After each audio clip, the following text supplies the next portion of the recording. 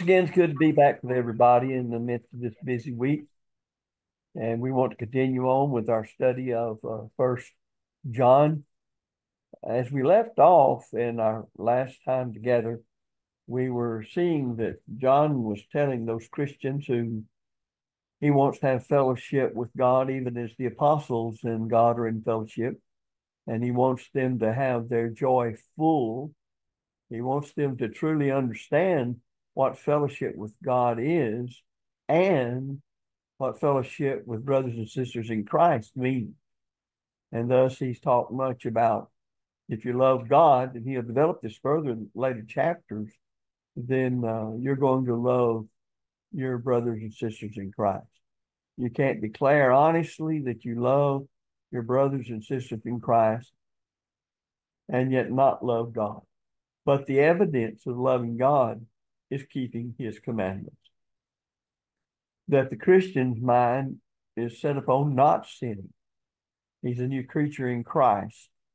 And as we grow, and he addresses that, growing in knowledge and practice of the truth, therefore, in the likeness of Christ, he talks about how that the Word of God is the source of the strength whereby the Christian is to live. There's where the instruction from God comes from and from nowhere else. 2 Timothy 3:16 and 17, 2 Timothy 2:15, James 1:25. Um, that doesn't rule out prayer because the Bible teaches about prayer.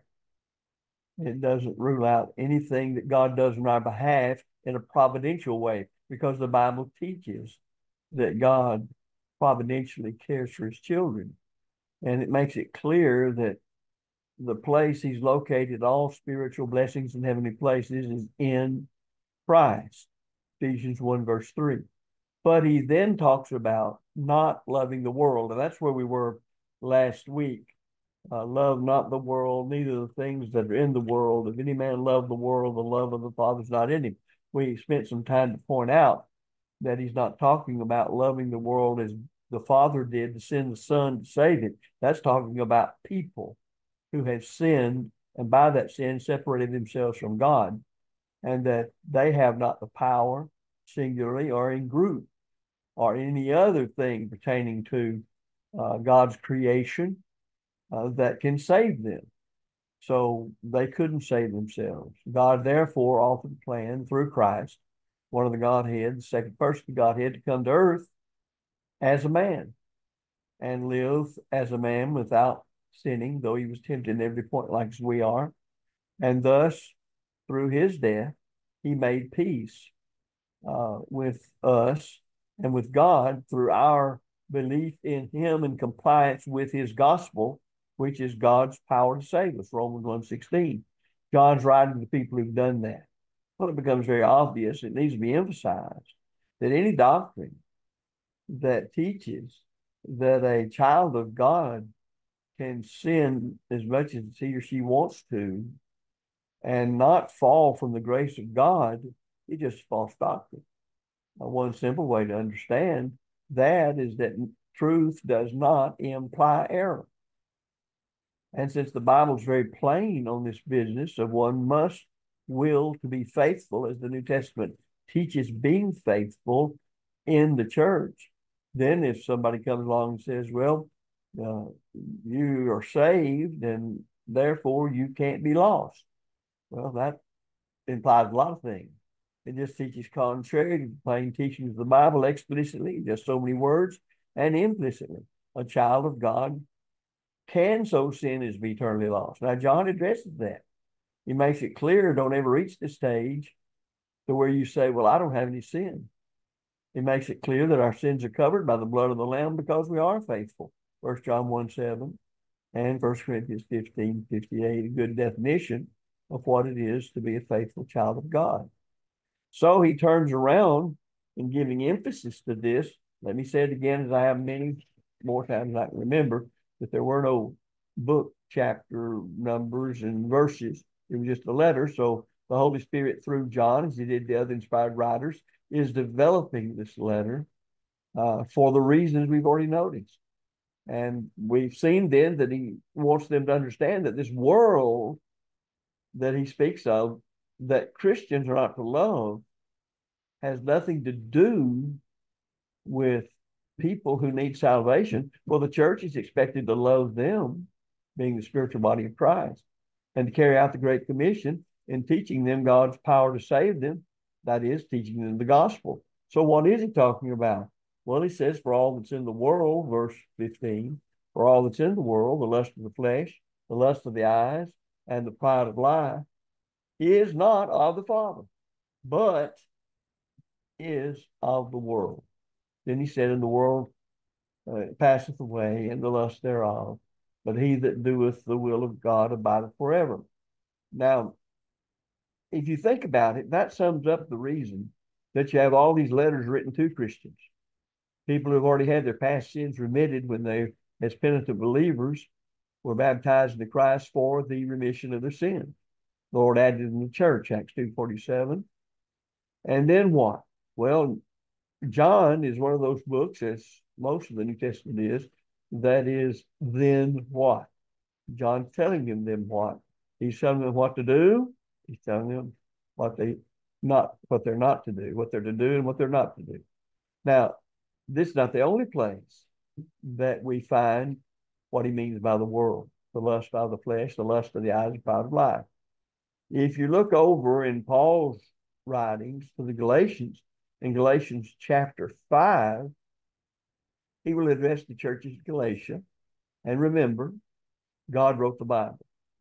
So the same Holy Spirit that inspired the Apostle John to write to Christians concerning how to remain in fellowship with God and enjoy the fellowship that the apostles and God had, is doing the same thing to the church of Galatia. That is the Apostle Paul.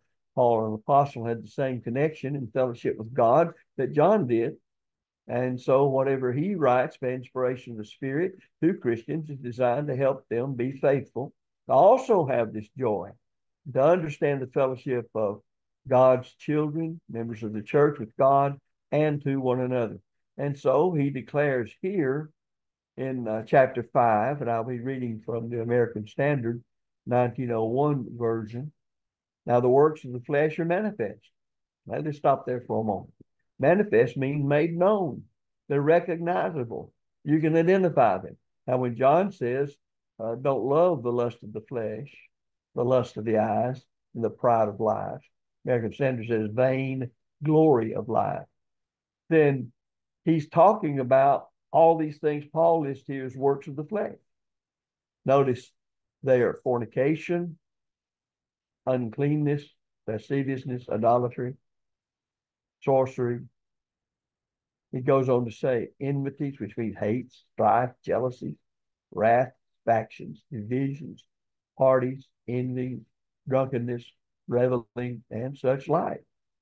Now watch what he says. It says like John, of which I forewarn you, even as I did forewarn you, that they who practice such things shall not inherit the kingdom of God. Well, John says this way, the world passes away and the lust thereof, but he that doeth the will of God abideth forever. Well, who's doing the will of God? Those faithful members or citizens of the kingdom of God. Same kind of people that Paul addressed. They were Christians. They all became Christians the same way, believing and practicing the same thing, obeying the same gospel, God's power to save them from their sins, Romans 1:16. So we need to realize that kind of thing. In studying other passages, now we could relate and go on to even more and see how people who are attached to this world tend to think. Now, when you think of the lust of the flesh, the word lust nowadays is usually used to mean an unlawful gratification of some appetite of the flesh. Well, unlawful, what does that mean? Contrary to the law of God, contrary to the will of God as to how we are to live, what we're to think about, what we're to give up, and so forth. And so you have these things listed here. Well, I think it's interesting to note that you have these sins that are mentioned in Galatians 5, broken down into categories that you can see where they belong. If you're talking about sexually, you're talking about fornication, adultery, and lasciviousness fits in there. And let me mention fornication for a moment. Fornication comes from the Greek word porneia, which means any sexual relations outside of marriage. That's important to understand. Now, people who are married, Matthew 19:6, God joined marriage. When one of them commits fornication, then it's adultery because that person has had sexual relations with someone he's not authorized to, or she, as the case may be. You're authorized by the Lord to have sexual relations with your scriptural spouse. So it adulterates the marriage to have sexual relationship or to fornicate with somebody else. Well, that's what's being considered here, and it covers then all illicit sexual relations. Then you've got socially hatred, you've got contentions, you've got jealousies. All of that enters into the whole thing. And these have to do with, shall we say, unlawful longing of things that we may not even be able to see, but we long after. We read a book, we read a newspaper, we watch television, we watch movies, we look online, we see all this thing, and it causes us as children of God to lust after these things. That's exactly what's meant. And that's where all of our evil comes from in our own personal lives, is to desire these things. So you see, the battle begins in the mind. Thus we have such teachings as set your affections on things above, not on things of the earth. And as Paul said, he sought to bring every thought into subjection to Christ. David said, I've hid thy word in my heart, that I might not sin against thee. Heart, mind. So the battle begins in the mind. Well, when you study the scriptures, you're studying the mind of Christ. And when you see from the revealed mind of Christ how he wills that his children are to live, then you don't lust, desire those things that are not going to help you go to heaven. If you read James, and we won't right now, but I urge you to do so, you'll see how it works. The lust leads to the action, to basically put it in that way. And if you look at Mother Eve in the very beginning, one commandment, forbidden fruit from a certain tree. She knew the commandment. And the very one who tempted her and deceived her and got her to violate God's commandment and get her husband to do it, she's the one that, he's the one that she could tell exactly what God told her to do. But the flesh entered in, and her desires entered in. And notice the desires of the mind as well as the flesh. And that's important to understand, because I think that what happens many times is that people in the church sometimes zero in more on how terrible, terrible, terrible homosexuality is, how terrible, terrible, terrible adultery is, and any kind of fornication. So, well, that's right. It is. It's terrible. And Paul said in Galatians 5, you do those things, you will go to heaven. And they're works of the flesh. But I don't know that I hear that much about people getting upset over the private life. Do you? I don't know that I hear that much about people getting all upset over the lust of the eye. But I do hear people still, though not enough. I'm talking about our brothers and sisters in Christ who really get upset over the lust of the flesh. So we would do well to remember that the lust of the flesh refers to our longings after things, what we can see.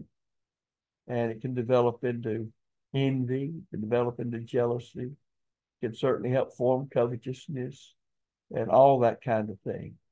And I guess we could say that the modern day expression could be just simply materialism. And those things are condemned. I won't take the time to read it, but I urge you to write it down now and look at Ephesians 5 through 7, regarding the matter of the lust of the flesh, lust of the eyes, pride of life, being the world of which John says we are not to partake. Ephesians 5 through 7, and then put right alongside that Colossians chapter 3, also verses 5 through 7. Colossians 3, verses 5 through 7. So that's, you'll see from those verses, this is about as serious as it gets when it comes to being mindful of them, that we might walk the straight and narrow way of divine truth. Pride of life, vain glory of life. What is that based on? Well, it can be based upon age, can be based upon experience, can be based upon ancestry, can be based upon past accomplishments, certainly can be based upon money and position and power. But if you look over in Paul's letter to the Corinthians, the 1 Corinthians chapter 1, verses 26 through 31. I won't read that one either. 1 Corinthians 1, 26 through 31. But Paul points out that not many mighty or noble, as American Standard says, of this world. We're all of this world. But now Paul's using it like John does and not loving the world, the people who care for this world. People like that have pleasure in unrighteousness. A lot of times we don't understand that. We tend to answer all people as to what must they be saved on the basis of this, if they really are interested. They're just desiring truly to know God's will. Well, it's wonderful to come across people like that. But that doesn't necessarily mean that they're all out there. Have you noticed when Paul is writing to the Thessalonians in 2 Thessalonica, Thessalonians, he says in chapter 2 and verse 10 regarding when a great apostasy will take place, what must happen for it to take place. He says in verse 10, and with all deceivableness of unrighteousness in them that perish. Now watch it. Because they receive not the love of the truth that they might be saved. You see, we address most people as if they all love the truth and they're just designed to understand it, go to heaven. There's a whole host of folks out there who are in love with the world. They love it. Even the writer of Hebrews calls it the pleasures of sin for a season, when he talks about Moses choosing not to do that, not to have those things, but to suffer affliction with God's people. So when we preach the gospel to people, when we deal with people, it's wonderful to come across somebody that wants to love it, that loves the truth, and is trying to learn it, trying to obey it. But Paul wrote the church here, thus he's writing them about living the Christian life, that their joy may be full, that they may have fellowship with God and with one another, as the apostles did. And he says, there are folks that won't love the truth. Now watch what he says in verse 11. 2 Thessalonians 2, verse 11. And for this cause, what cause? What cause? They don't love the truth. What's going to happen?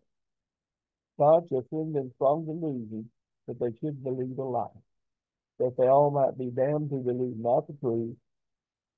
Now watch it. But have pleasure in unrighteousness. Now let's think about that for a minute. That's a letter written to Christians too, so that they could have their joy full and remain in fellowship with God, be faithful to it.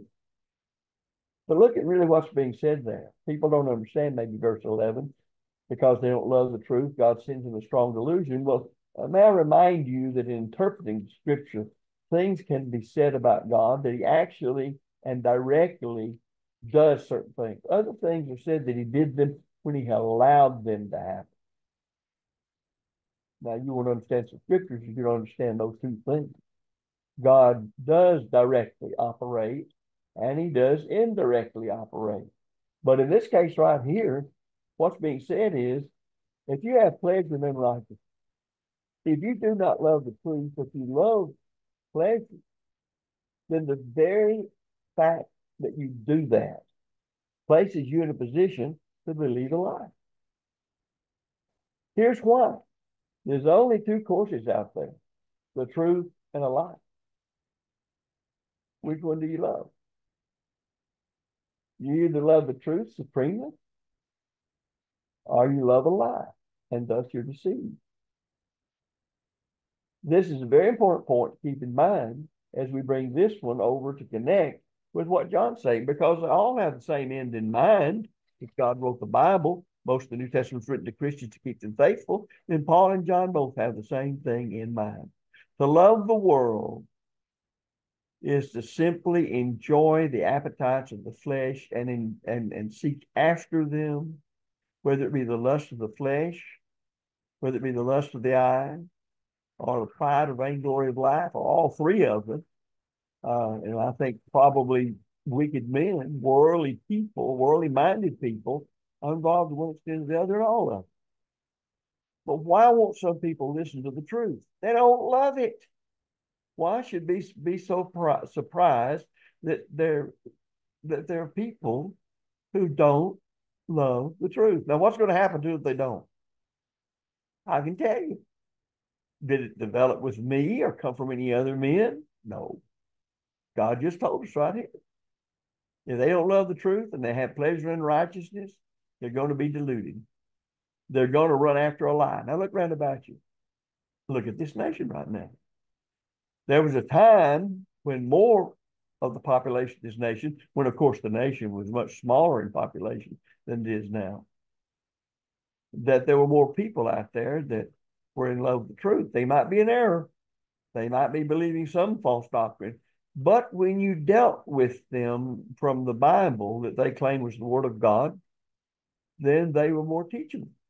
Now you take Luke 8 and verse 15, when you look at the soils, and it all represents different mindsets, different mental conditions. I don't mean that insanity, but just simply minds that are ready to receive the truth, or minds that receive it and won't keep it, or minds that don't receive it.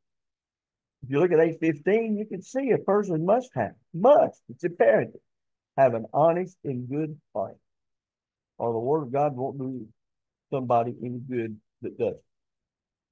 So you're dealing with that. And when we go to preach the gospel and when we get concerned about saving souls, you have to go and try in dealing with everybody to teach them the truth, but it won't take you very long to learn if they love the truth if they don't.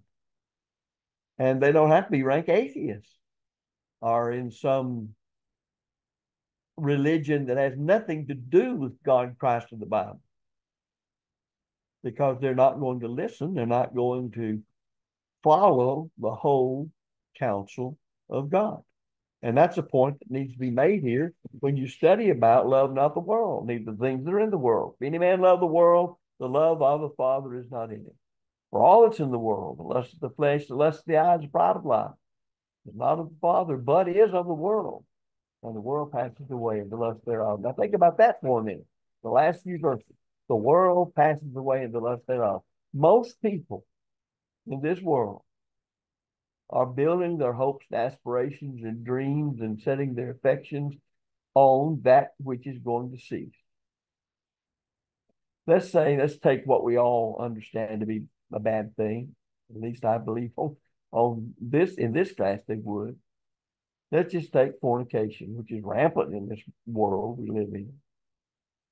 Here's a man that has not cared anything other than to commit fornication any way he could. He doesn't care about what God says about it, or anybody else says about it, if it prohibits him from doing that. Then he dies. There's no longer even appetite for that. That left with flesh. And now he's in torment because of the way he dealt with the appetites of the flesh here. He did not try to curb them by obeying the will of God. He didn't love the truth. He loved pleasure. But now that's what we readily see. What about the covetous person? A person just, he may never have attained it, but he spent his life trying to have all he can get of this world's good. But when he dies, he leaves all that behind, whether he had little or much. And he steps completely out of a realm where anything like that even exists in the body, and there's no need for it because he's left the flesh. But then to carry it over even further, at the end of the world, there won't be any of these things. That's what John's saying. Why build your hopes, aspirations, dreams, and plans upon those particular matters? Doesn't make a lot of sense. And what about age and experience and ancestry and past accomplishments and money and position and power? All those things. What is that going to get you to the judgment? You won't even have an appetite for those things.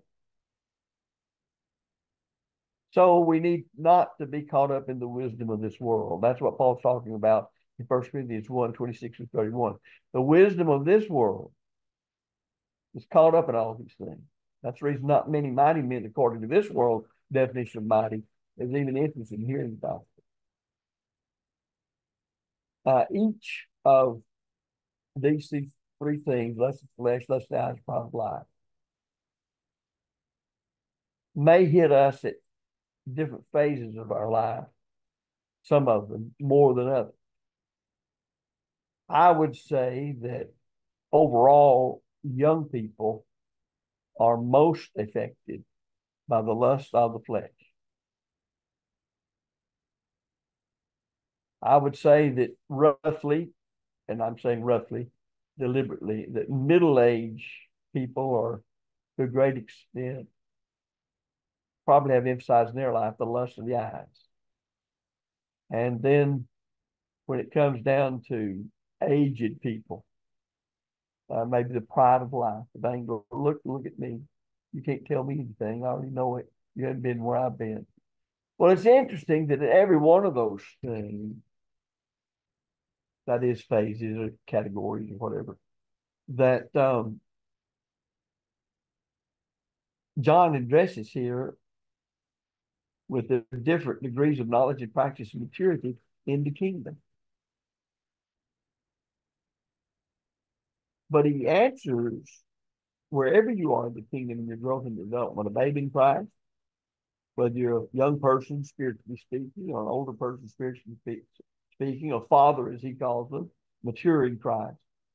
The battle's still the same as far as the sword of the Spirit, which is the word of God, the helmet of salvation, breastplate of righteousness, listed in Ephesians 6, shod with the preparation of the gospel of peace, and so on.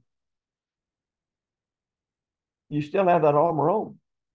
And as the old saying goes, you don't take that armor off until you leave this world.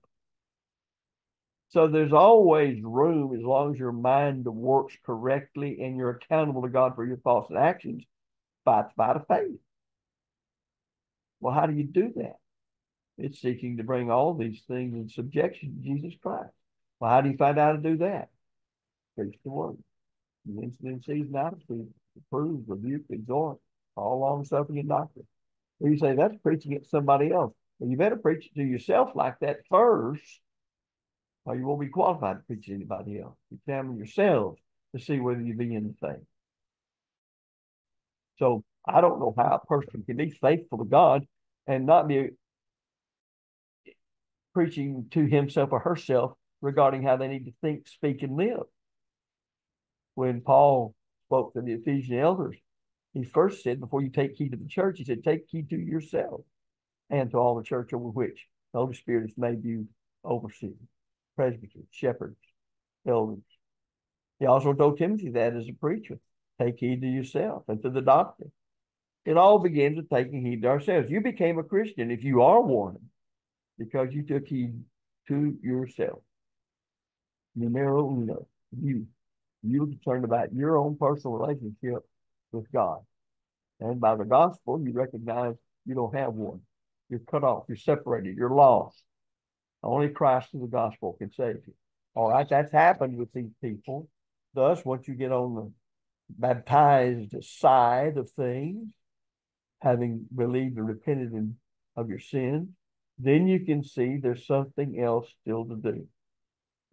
I think sometimes there's a tendency, as I said earlier, and I want to emphasize that again, a tendency to make some of these things more serious than others, but they're all equally serious.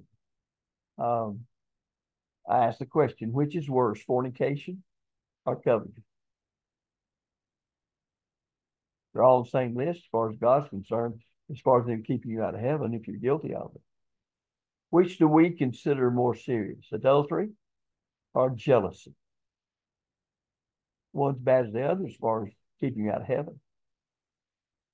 So if we're not careful, and underscore that word careful, full of care, while fighting a right battle and a strong battle against immorality, materialism and pride may sneak in, come right in the back door, and we don't even see it, or we're so hard against something else. We are, as human beings, prone to have our favorite this, that, or the other. But the same thing's true when it comes down to sin. We can be very particular about some sins and not pay much attention about others. And that's a danger.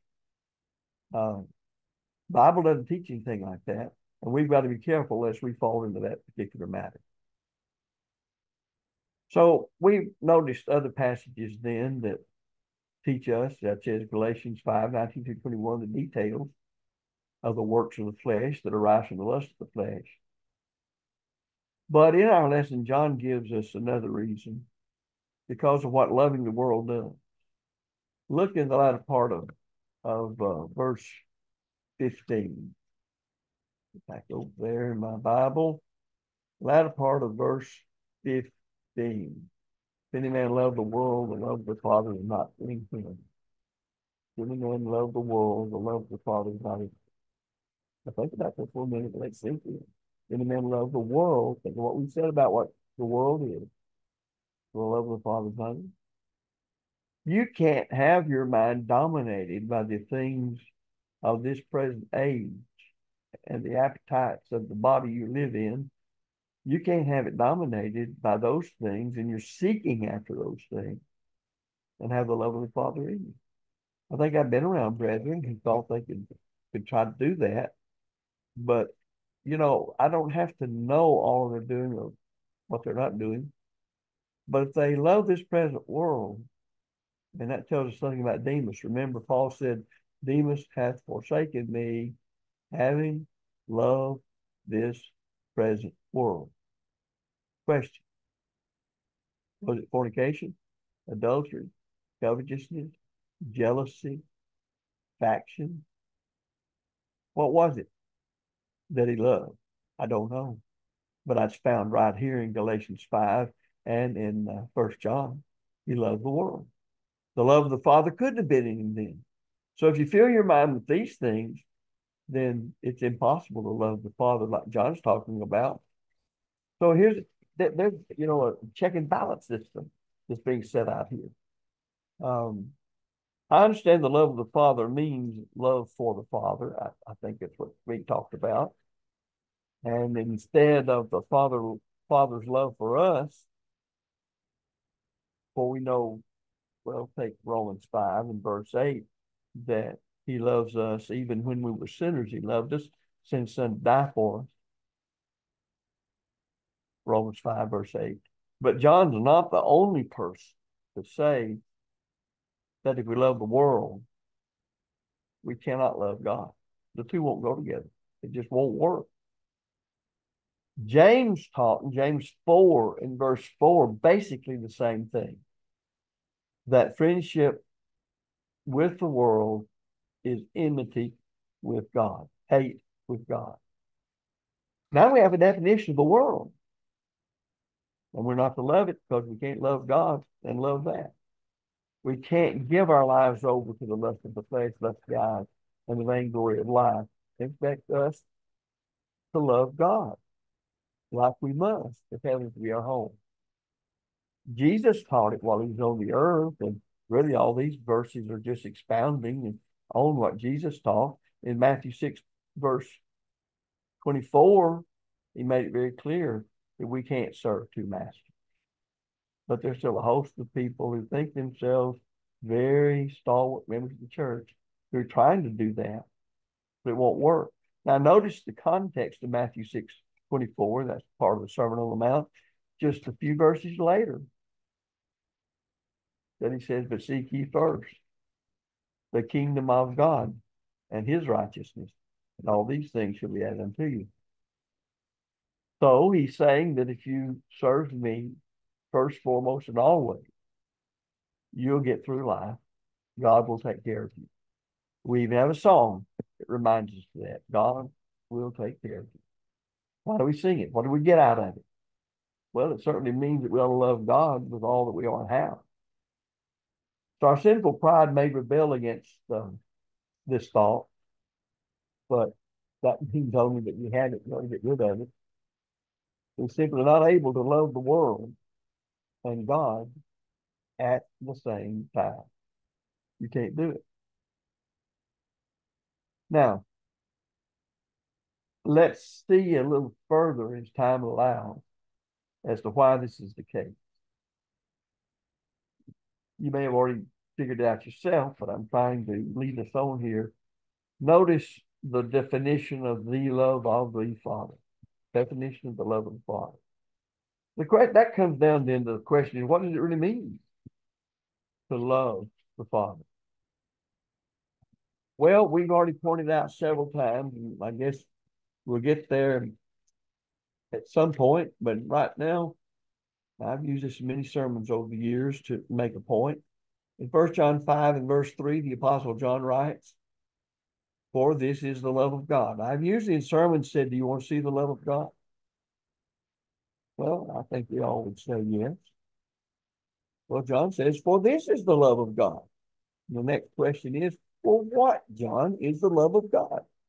And he says that we keep his commandments, and his commandments are not grievous.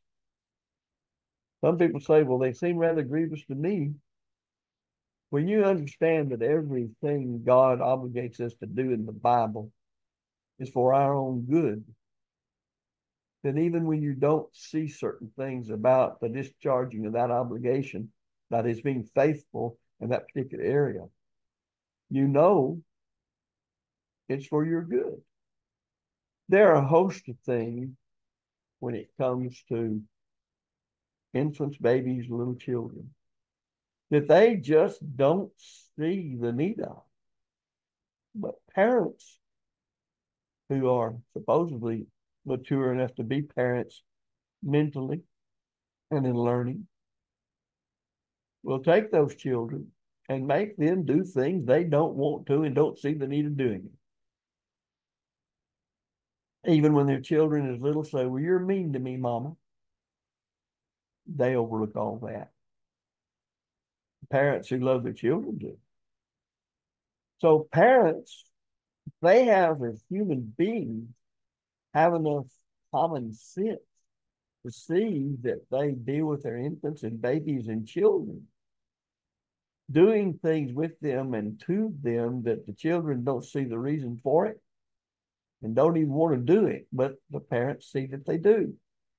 Then surely our Heavenly Father can see things that we need that we don't understand why, but you see, in faith, because we know who He is, we trust Him.